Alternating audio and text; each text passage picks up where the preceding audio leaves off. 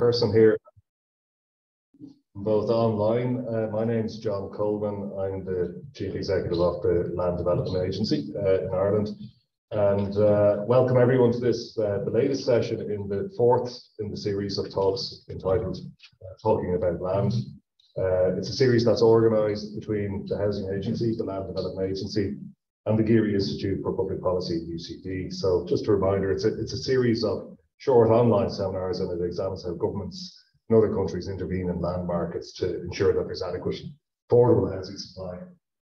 So we've had three really interesting sessions to date, including a high-level overview of policy interventions on land both here and abroad, and more detailed sessions on public land banking, land leasing as well, two areas that are very appropriate to the Land Development Agency and the work that we do. So the latest session that we have is about land readjustment, which to my non-expert mind, I have to admit, is about coming up with the best plan to ensure the coherent development of an area without the constraints of land ownership, to potentially reallocate land ownership where it makes sense, and value in a manner that doesn't disproportionately affect any one owner, but significantly enhances the deliverability of the overall area. So I hope with our two expert speakers that they at least agree with some of that. And indeed, it's a concept that we've been thinking for quite a long time, in fact, since the outset of the in 2018, as there are many large-scale complex areas that comprise both state and private land, which may need readjustment and intervention to ensure their delivery in a coherent way, regardless of who owns the plots. So if you can imagine the complexity that would be removed if you could readjust land by drawing a red line around a defined area, working out what should go where based on the plan that's most appropriate for its development rather than who owns the land. So I think that makes a lot of sense to everyone, but obviously that's a very simple note. But this is part of the vision of the LDA itself, in the context of it being what's called a delivery agency for the likes of what we already have, strategic development zones, but also the forthcoming urban development zones that's in the pipeline from a policy perspective with the government at the moment that we're keeping a very close eye on. So I'm really fascinated to be involved in this session today and to explore the potential more and to learn from successes overseas. So with that in mind, I'd like to introduce you to our two speakers. The first speaker that we have is Ben Davy, is the former chair of land policy, land management, and municipal geoinformation at the School of Spatial Planning at TU Dortmund University. Presently, Ben is visiting professor at the Faculty of Law at the University of Johannesburg, and is in fact joining us from Johannesburg today, which we're delighted. I think, Ben, at the time difference should be okay. So we had someone come from Australia in one of our previous talks. So we're lucky that we're broadly on the same time zone. He was the president of the International Academic Association on Planning, Law and Property Rights, as well as the president of the Association of European Schools of Planning. Ben has published on property theory, planning law, land policy, and political philosophy of land. Currently, he is working on a comparison of land reform and expropriation without compensation in Germany and South Africa. So pretty qualified for the discussion that we're going to have today, I would say, Ben. As is our own Dearbhla Lawson. So when we think about land readjustment, we think about large-scale strategic areas, which is a core part of the business of the Land Development Agency. Dearbhla leads that side of the Land Development Agency. So she's the head of strategic planning in the LDA. She leads the LDA's planning, public policy, public lands and sustainability function, works with partners to optimize state land usage, no easy task, and builds the pipeline for the LDA to develop lands and to regenerate and deliver sustainable development, particularly on these large areas. Prior to her current role, Dearbhla worked in public and private sector roles, most recently as Director of Services in Dunleary Down County Council, and before this, Head of Transport and Strategic Planning in Cambridgeshire. So we're obviously very lucky to have someone like Dearbhla on our squad to drive this part of our business now. So we're going to hear from both speakers. In first is going to be Ben, then Dearbhla. They'll talk for about 15 minutes each. Then we're going to have a Q&A.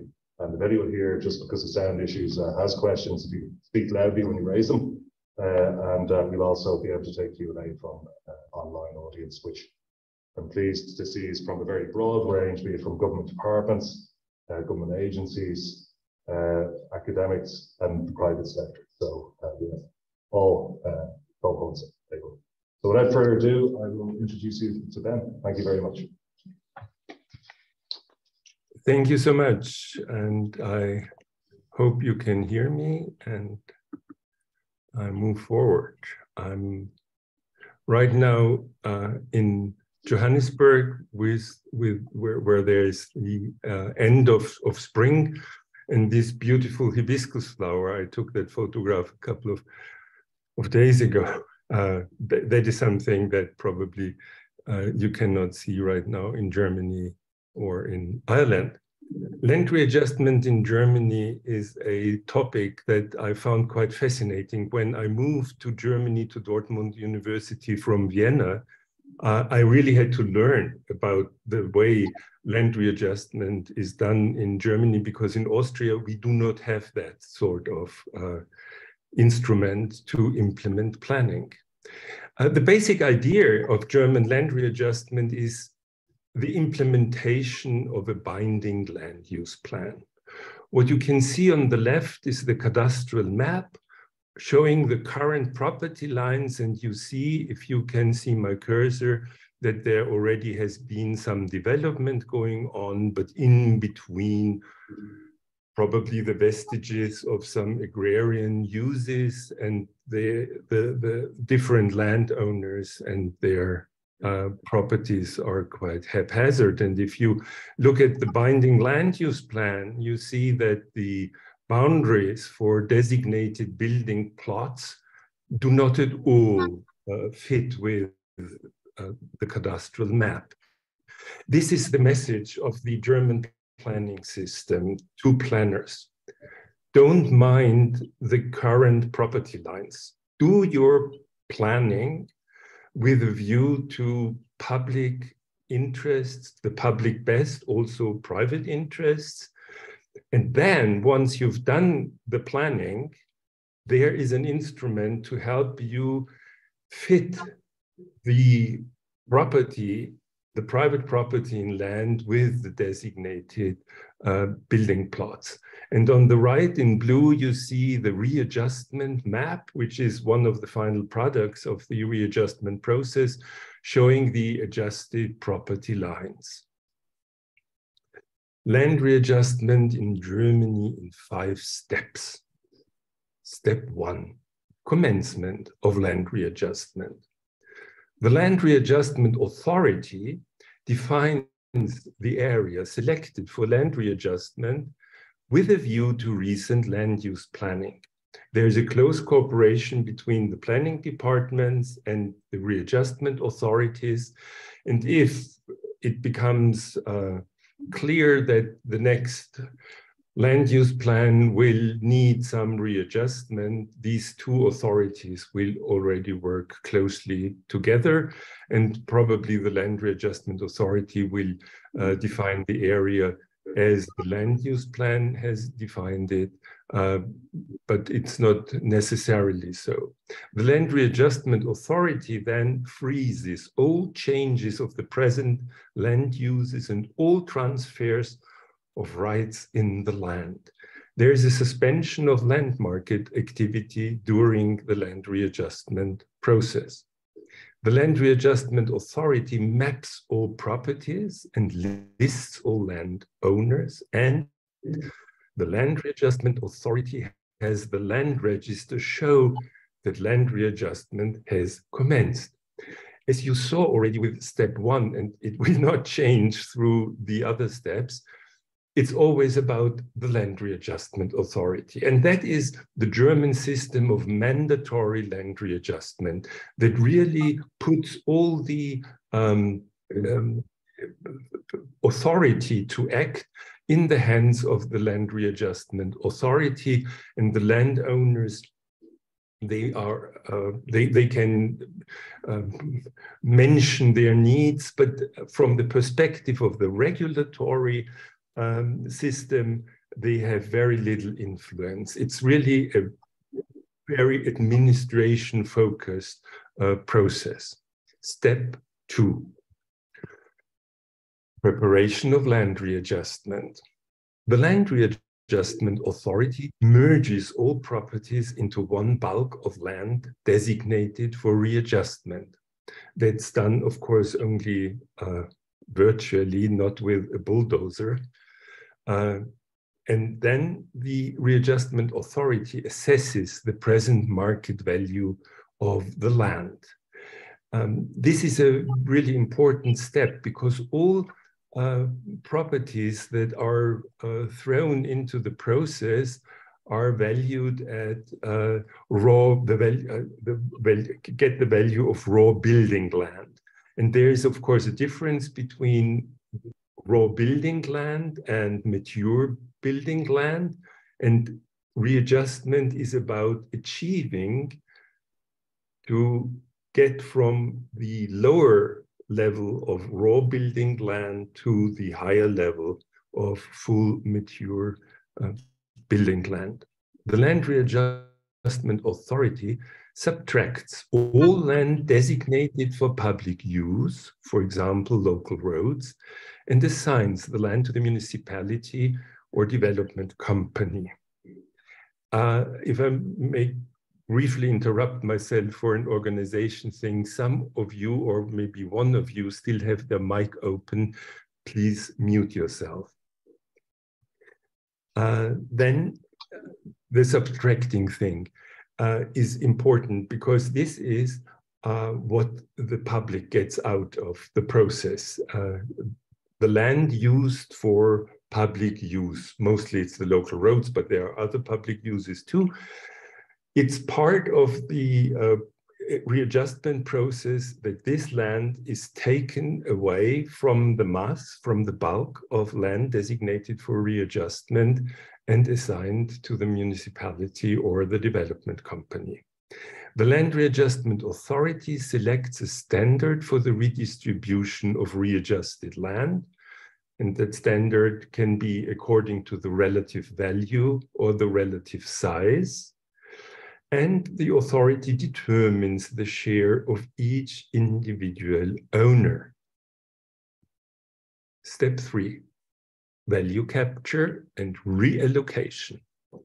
The Land Readjustment Authority determines the value of the readjustment gain that owners have to pay to the municipality or that may be retained in land, depending on whether the authority uses the standard of relative value or the standard of relative size.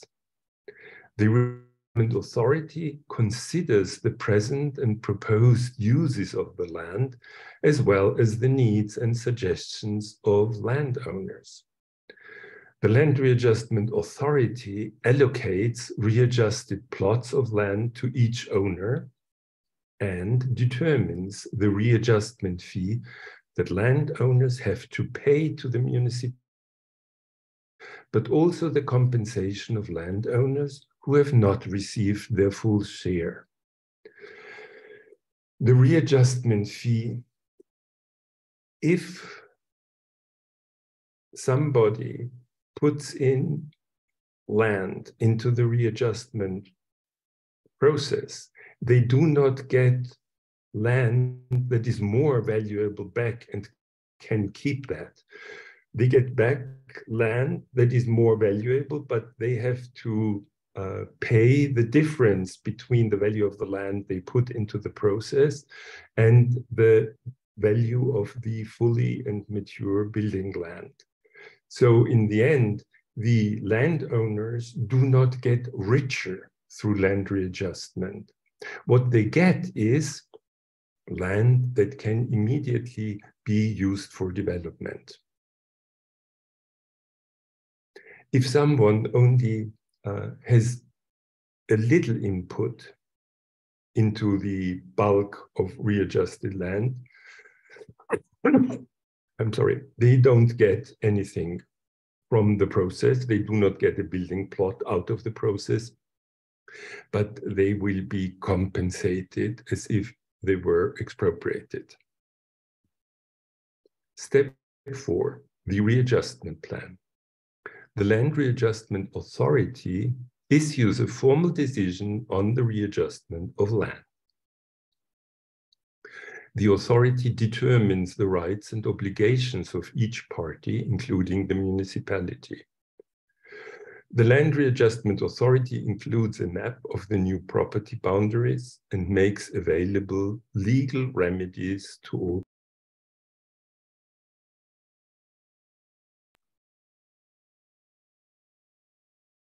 And step 5, the implementation of the readjustment plan. The Land Readjustment Authority issues a public notice when, upon exhaustion of all legal remedies, the readjustment plan has become legally binding. The authority then files the readjustment plan with the land register and monitors the legal and actual implementation of the readjustment plan. So after step 5 is completed, the previous distribution of properties is replaced by the adjusted distribution of private properties, and the land is now ready for development. Maybe in conclusion, a small reflection. What makes land readjustment a successful tool? Land readjustment can be successful. And what I'm telling you now is very much the German perspective. And I would be very interested during question period to hear from you how you think that instrument would work in the Irish context. Land readjustment can be successful if all stakeholders understand that no development will occur at all, and the full land value of mature building land will remain dormant unless the property lines conform with the designated building plots. Land readjustment can be successful if landowners accept and trust the Land Readjustment Authority. And that is something that I've experienced over 20 years in Germany as a actually, even as a miracle. If I look at other countries, the United States, for example, it would be impossible in Massachusetts or in California to do that because people simply do not trust the government. And they would never allow the government to take away their land in order to readjust it in the public best. A really devious idea for Americans, I think. But in Germany, this is something that works very well, actually. The land readjustment can be successful if the Land Readjustment Authority can rely on the accuracy of the land cadastre and the appraisal of land values. So right now I'm in South Africa, but I've also done work in India and other parts of the global south. Very often there is no way that you have an accurate land cadastre. And then, of course, land readjustment does not really work because the prerequisite is missing. And land readjustment can be successful if the formal procedure of mandatory land readjustment is preceded by long and trust-building informal talks. So very often what happens in practice in Germany is that before the mandatory land readjustment process is launched, there is a often months-long, sometimes year-long tentative debate between someone from the authority and landowners, and maybe people are meeting tentatively, of course, very tentatively, and try to find out what would be the best way to implement the land use plan, because usually everybody is quite keen to receive finally plots of land that can be actually used for development.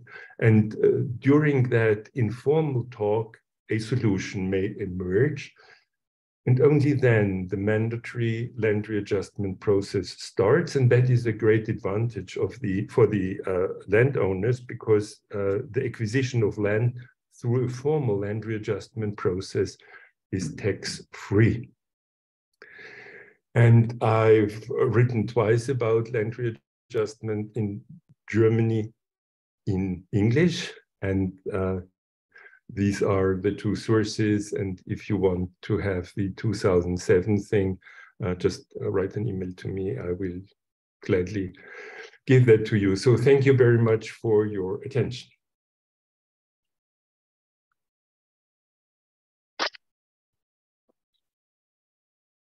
Thank you very much, Ben. Pretty interesting stuff and a lot of food for thought in the Irish context. I'm sure we'll have plenty of questions around this, but I can immediately imagine the legal battles and disagreements about valuations and all sorts of stuff that would arise in the Irish context. So I'd be very interested to discuss with you in practice how long these processes take and their effectiveness and their success and so on, because it sounds great, but just some of those aspects about agreements around land values and things like that would be a big issue, I guess, in the Irish context, I can imagine. But talking about the Irish context, we have Dearbhla Lawson now who's going to speak firstly about the broader context of Ireland, but then secondly in relation to some aspects of the work that the Land Development Agency does in the space as well, and perhaps opportunities into the future which might be touched on that these types of policies and arrangements could work in the Irish. Thank you.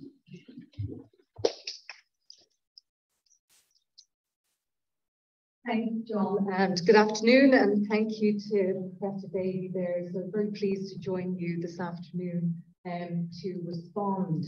So it's great to be learning in terms of the international experience. I'm playing teacher here, so I'm not used to being a teacher, so bear with me. But I'm going to talk to the agenda here and really to respond to the land pooling and readjustment. Talk a little bit about the Irish context, then why the LDA and our role and remit in addressing some of those challenges and looking to the future and what's needed. So we have Q&A. In terms of the land pooling and readjustment, I think it is a very logical, practical, pragmatic approach to, particularly in terms of infill or where you're looking at urban extensions. There's a real opportunity there for that pragmatic, responsive approach to be taken. I'd be very interested in understanding how long then talks about lengthy and trusted discussions ongoing. I'd love to see and understand the interaction between the planning department and indeed the Land Readjustment Authority and how that creative tension works. So look, so I think there's real benefits to be secured without substantial capital outlay. I think that's a particular issue there, that you've got a group of like-minded people working together for a common aim, and it looks like a practical approach that would enable that land to be brought forward for development. I also like about it that you start to build trust in the process. There's transparency, but there's also that collaborative approach. So recognizing that the land will lay dormant unless it is brought forward for development and that there is consensus building. So, some of the questions I'd have around the time taken, how you take that, how you work together on that. But I think particularly around, starting out with that hodgepodge and ending up with, a good plan, a binding plan. There's a lot of sense in that. And I think one thing in Ireland, we're always interested in road frontage, and you can see there you'll be certain that you'll get your access services delivered. So I think a lot of benefits in that. So in terms of the Irish context, then we don't have a legislative background for land pooling and readjustment in Ireland. The Constitution very clearly protects the rights of the individual, but also recognises that needs to be regulated by the principles of social justice and common good. And there's been lengthy debate down the years about how do we capture the benefit in the public interest. And that is an issue that is an ongoing debate. We had a very interesting Kenny report back in 1973, back before a lot of you were born. And that still is the basis for which we're discussing today, planning reforms that are proposed through a new bill that the Department of Housing are looking at taking forward and they're consulting on. But that was talking about how do you make sure those decisions that are made by a public body in the public interest, either to invest or to zone land, that some of the value of that is better captured in the public interest, and it goes back into delivering on the services for infrastructure that's needed. So, currently what we see is a very significant focus around competition for land acquisition and land hoarding, rather than focus on the output and outcome. And that has really, that's really been an issue for us down the years. And we've seen that in that excellent report that was produced by the National Economic and Social Council back in 2018, which talked about Ireland's broken system and fixing that, that the availability of land for housing in appropriate locations in a way that's consistent with affordability has long unresolved policy issue in Ireland. And land policy is really influential and effective in terms of promoting, supporting affordable housing. That's what we get to deal with, because we have to look at what's the purpose of all this land adjustment. It is about delivering outcomes and affordable housing for people. So that lack of access to affordable land is a big issue. And there was a report done by the Society of Chartered Surveyors in Ireland back in 2019, talked about land cost of. I mean, this is where we do today, looking at our role in terms of optimising, identifying public land that could contribute to more affordable housing. And in terms of the planning context, again, that is very much focused around, delivering in terms of the public interest. And we've had a lot of reforms in recent years, and we have our national planning framework now, which is very much about trying to make sure that the needs are provided for with appropriate zoned land. Because back to the early 2000s, we almost had double the amount of zoned land that was needed in the country, and not necessarily in the right location. So this is much more of a focus now on compact urban development and regeneration. In fact, 40% needs to be towards infill and regeneration. So there's a good context there, and Ireland is a much more urbanised country now, so 7% in urban areas. So it's about optimising, making sure we make the best use of the service facilities that we have, and the vitality and viability of our towns and city centres as well. Strategic development in an effort to try and make sure that the pipeline coming forward and these strategic zones are meant to be a fast-track process for enabling development to come forward. They've been zones since the early 2000s, but there have been issues, particularly around the time taken, and particularly related to the complexity around infrastructure, the uncertainty around how much it's going to cost to deliver. Those costs are unknown up front. Multitude of agencies involved with delivering infrastructure. What ended up is that there's been a number of government programs, whether it's local infrastructure activation, site funds, urban regeneration funding. So there's a myriad of funding, but also there's a type of betterment forward as well. So we don't necessarily have the land pooling and readjustment. We do have betterment in terms of capital costs, so there'll be a tax on land that's sold on the uplift, but there will also be planning conditions and development contribution that are contributing to both the infrastructure and affordable housing. So Part 5 of the Act also requires that up to 20% of the housing is social and affordable housing. It used to be 10%, but we recognise there's a significant need for more social and affordable housing. So that need is growing. The government have put in place policies and programs, housing for all, to activate and prioritise housing delivery in the interest. So that comes on to why we're doing this and why the LDA. We talked about the housing market and the chronic shortage of supply, and that affordability is a key concern. But the need for the state to address the disease, in a sense, rather than symptoms, and smooth the peaks and troughs through the housing market.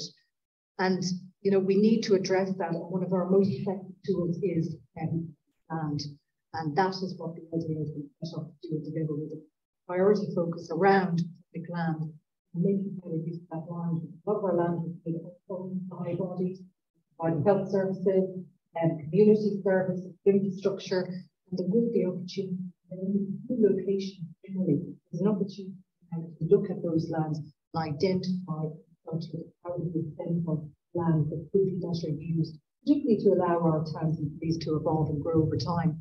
So one of the things we're doing there is around a register of relevant public land. So that's looking at all of the towns and cities over 10,000 in Ireland to identify where is relevant and what might be better used for affordable housing. So we're doing that audit of all of the lands at the moment and producing a register that will be available on our website very, very soon. And importantly, government has brought forward through the LDA Act 2021 Part 9, where there's an affordability requirement that will apply to relevant land. That only is triggered when there's a planning application for 5 or more homes on the land, on the relevant public land, 10,000. And that will require a certain amount of land for social affordable housing. Dublin and Cork, 80% affordable housing, social. So the LDA will be able to deliver that in cost rental largely, large scale, long-term delivery of affordable housing, and to give that security of tenure to people. That's it. That's what we're trying to do here. And for that, build in that affordability, that's our function, trying to do affordable housing. So securing state land and nominal value, that can be used as a catalyst to drive the potential and deliver affordable housing into the future. That is a critical issue for us. So in terms of how we use that, then we use that to assemble plans for large areas in Ireland, cities, working across Cork, Limerick, Galway, Waterford, all of these places to try and deliver on the frameworks and master plans so we can get the long-term working with the local authorities, but identifying the various areas. A lot of them will involve relocating uses to enable those lands. Having a pipeline so that you can move the piece of jigsaw to enable that vitality, critical and the city, that will make a big difference. So that is part of the picture. Building that, making sure we have that dedicated into the future. So lastly, then looking forward. So what's needed? Potential opportunities. So I do think there is something about planning into the long term. Ben talked about where there's long and trusted discussion. You have to start there. And sometimes what you need to do is start with a big picture idea, start with the possibilities and the ideas and the vision for how you can transform places. I think that's something that the LTA is doing a lot. We can all see challenges, but we actually need a framework that enable us over 10, 20, 30 years to be able to transform these locations, work to identify the infrastructure, because if we are going to deliver in a much more integrated way and think about system integration, lower carbon, climate resilience, managing the trade, all of those energy provision, we can do this at rapid scale and potential through these plans. That's what we're seeking to do and deliver, working with the development plans for the local authority areas as well. So that is very important. We see this is going beyond the 1, 2, 3 development plan periods in a lot of these places, but also we will have the delivery channel as well. So they are starting to drop out phases. But there are legislation and policy initiatives on the horizon as well. So we're watching those with great interest, and particularly around active land management. And I think importantly, it's going to be critical that we have the resources and powers to drive delivery of urban development and regeneration. We look at the complexity and potential. So the development agency's role is important, but also in terms of how we capture that value that's created and enable us to think about the long term, because there's wider socioeconomic impacts that are created through these plans. Sometimes we're looking right now, here and now, about between the current the market value that's created, but it's into the long term. What does that do and deliver? So we need that plan-led approach, and the Department of Housing are looking at urban development zones, and to use infrastructure-led, development appraisal-led, so better understand liabilities up front. I think that's a good thing. And there's also the land value sharing mechanism that they're proposing, so early days in the bill, and to capture some of the additional value created by public decision and investment share with the state. So there's proposals there. We're looking forward to understanding more of the details and the implications of this. For example, how will that work with Part 5? Understanding how you get the balance right in the public interest as well, so that it enables viability and it's attractive to come forward as well. So I understand that the Department are doing an economic appraisal on that at the moment, so that will help to determine in the end. But I do think that whole role of coordination, certainty over funding for priorities, that is critical, because when you have these SDZs, that certainty and what funding will be available, how will the land value sharing or the developer contributions support the delivery of the objective, the outcome in the future? Because back to our purpose, this is about delivering and enabling land for affordable housing in time. Thank you.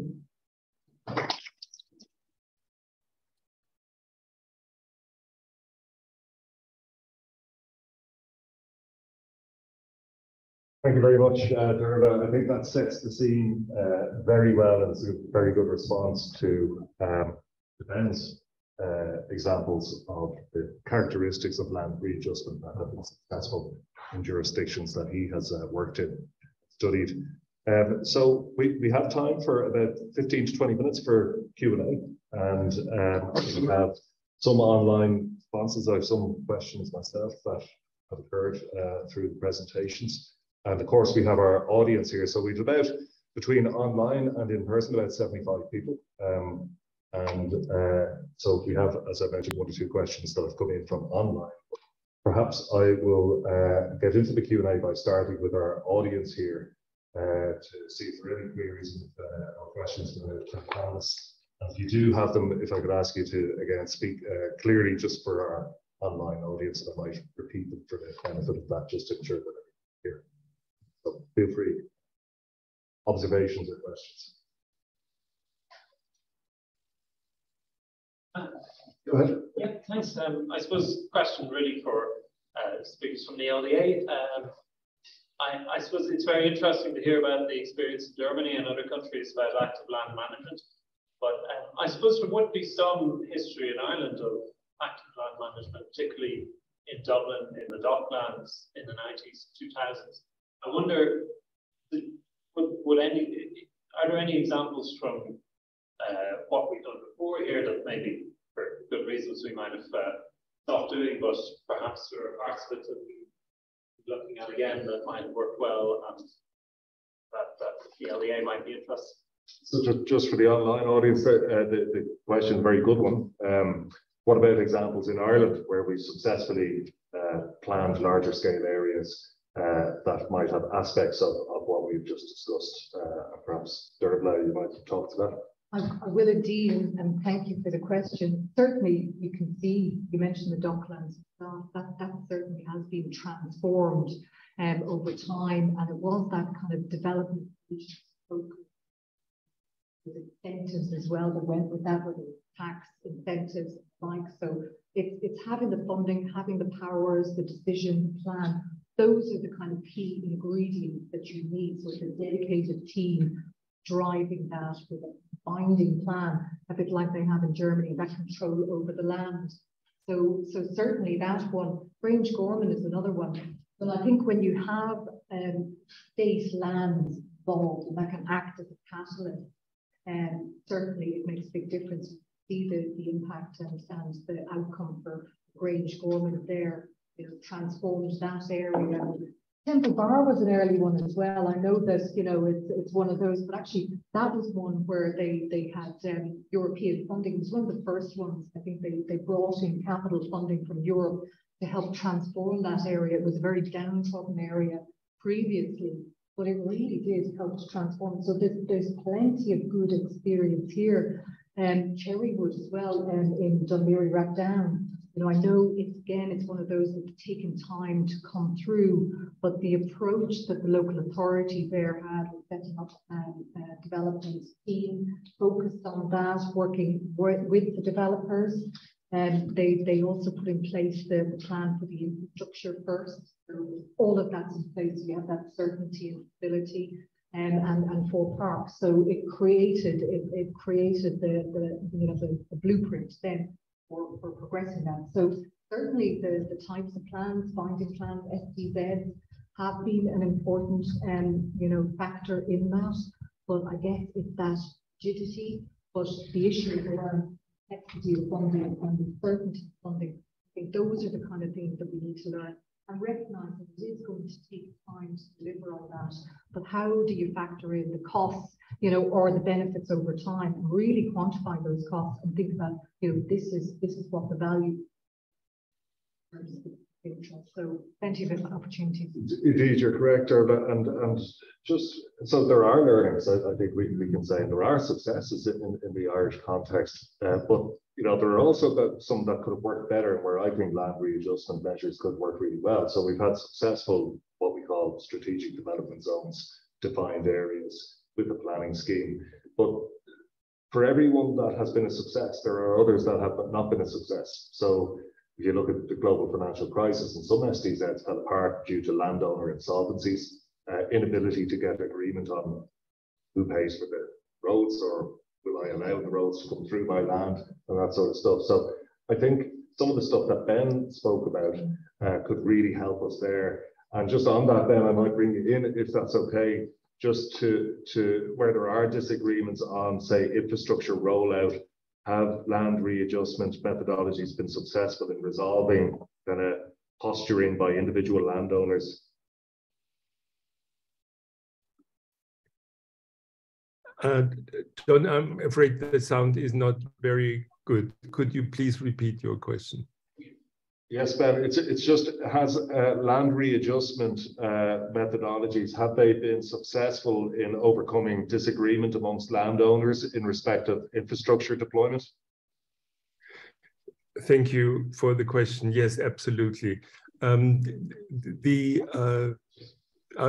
was very much surprised, as I said, because I did not know that instrument from Austria.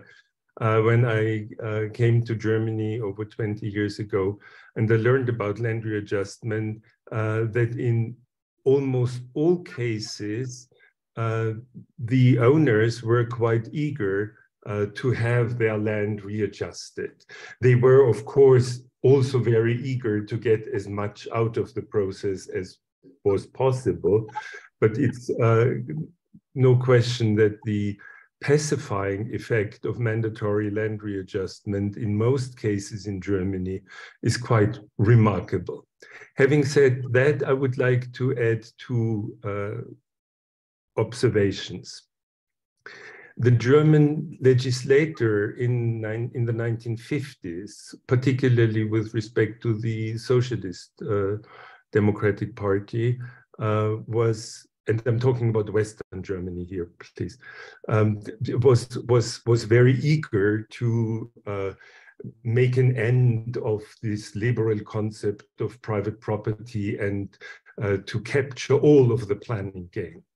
But as the negotiations in Parliament proceeded, it became very clear that the CDU, the Christlich-Soziale Demokratische Union, was not willing at all to allow that. And the compromise was a law that makes very clear that all the planning gain, every increase of value that is induced by the land use plan goes to the owner, to the private landowner. And only the difference between raw building land and full mature building land is up for grabs if the land readjustment authority is successful in readjusting the land. So this, to me, seemed as some unnecessary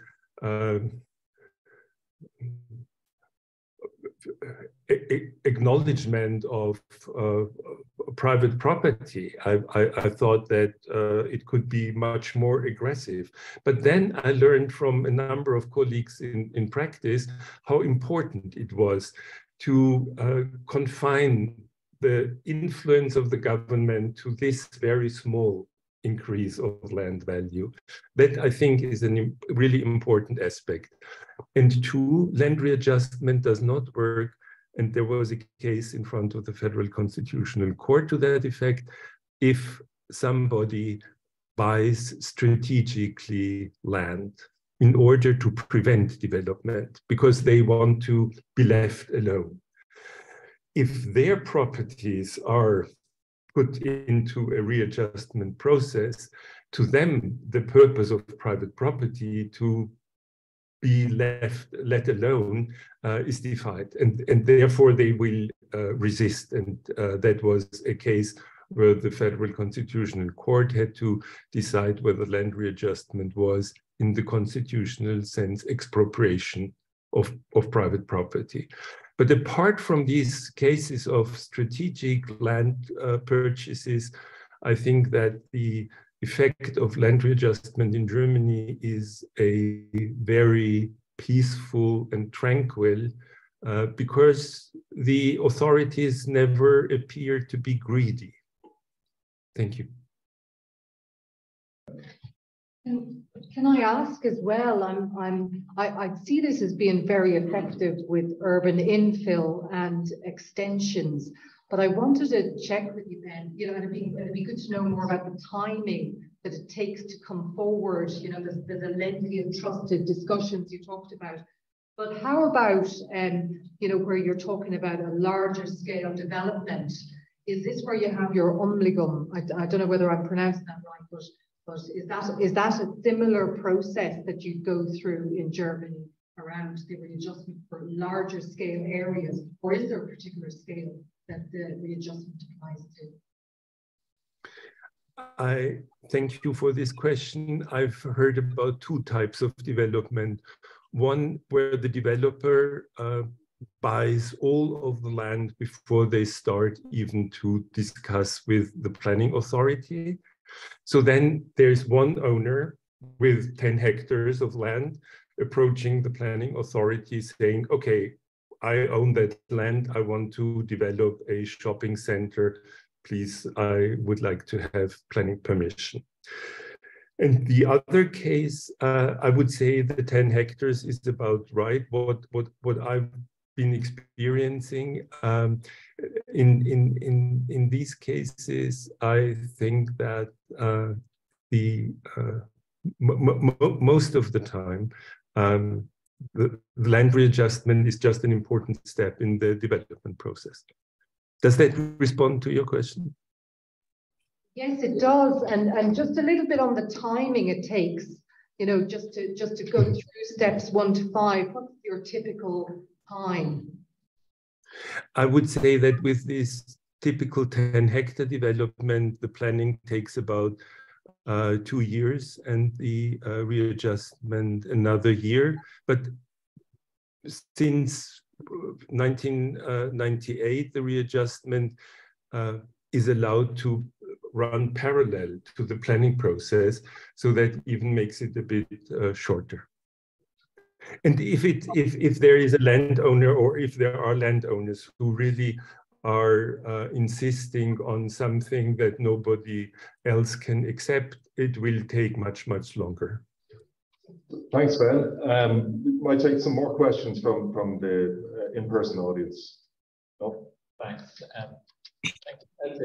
A couple of questions for Ben. What type of entity is the Land Readjustment Agency? Or is it part of local government, or who appoints the people on it?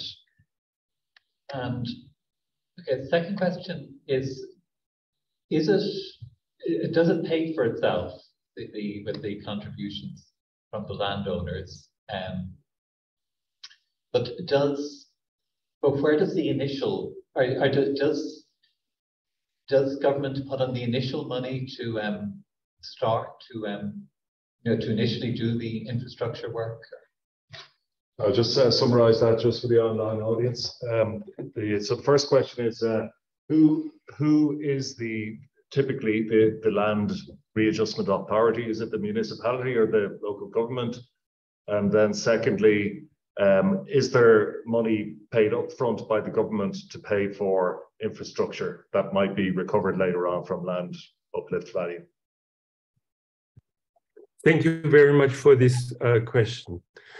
For those of you who are familiar with the Human Rights Convention, Article 6 of the Human Rights Convention demands that decisions on civil rights must be made by a tribunal. And for over 20 years, I've wondered whether the German land readjustment authorities meet that criteria, if they are a tribunal in the sense of Article 6. They are authorities of the state. They are not municipal authorities. They are established for each city or for each county, but they are not part of the local self-government, the municipality. The municipality, in fact, is a party in the land readjustment process, like every other stakeholder there. There never was an attempt, as far as I can say, to ask the European Court of Human Rights about the tribunal quality of the land readjustment authorities, as has been done with the Grundverkehr in Austria. There, I have no idea how to translate Grundverkehr, that you need a permission to acquire land. There were several cases where the European Court of Human Rights in Strasbourg said, no, the authorities in Austria are not tribunals. The members of the Land Readjustment Authority are independent. They are not receiving any directions from a superior authority. When it comes to the servicing of the land, this is done by the municipality, and the municipality is allowed to recover up to 90% of the servicing cost. And yes, this is upfronted by the municipality, which in some cases creates really very peculiar problems for municipal budgeting. Over the past 2 years, there's been a debate in North Rhine-Westphalia that actually the government should pay for roads and similar public amenities. But the basic rule is that this is done by the municipality, and the municipality is allowed to recover up to 90% of the costs. The costs of the process and the cost of who pays the member of the Land Readjustment Authority, this is an honorary job for many of the members. And so, for example, my predecessor, a professor, was member of the Dortmund Land Readjustment Authority, and he did not receive any income from that. And some of them are part of the civil service and get their salary through the civil service. But there is it's not the case that the process of land readjustment has to pay for the process. Thank you. Interesting, Ben. And similarities, I guess, in some respects to ourselves, with emerging up from delivery of infrastructure on large areas and recouping it partially, at least, by way of development levies and other things. And I guess what was also quite interesting was that the local authority or the municipality is not the land readjustment authority, which is quite interesting. Maybe a new role in the future for the valuations officer, such like perhaps. I think we might take one more question, if that's okay, and we will try and wrap it up then in the next few minutes. Question. I got a sort of a two-pronged question around the readjustment in an Irish context.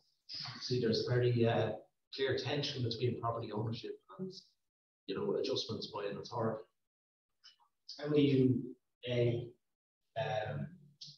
offer the carrot of enhancement, as you were saying, John, at the start, and then also maybe disincentivize or hoarding?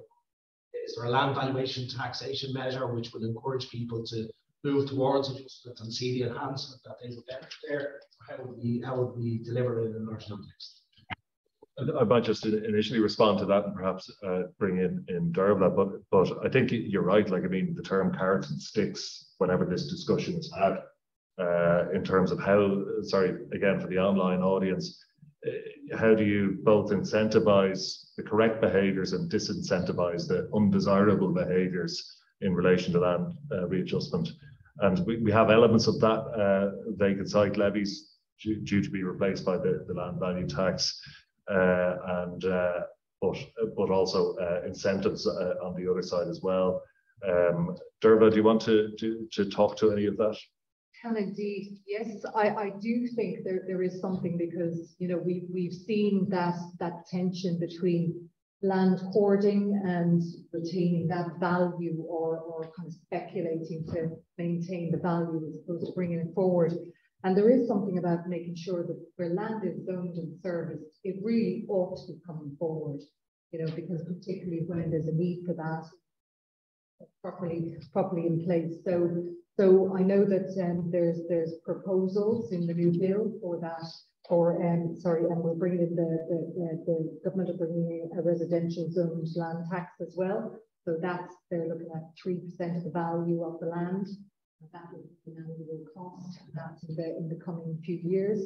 But I think with land value sharing, we see the details on that.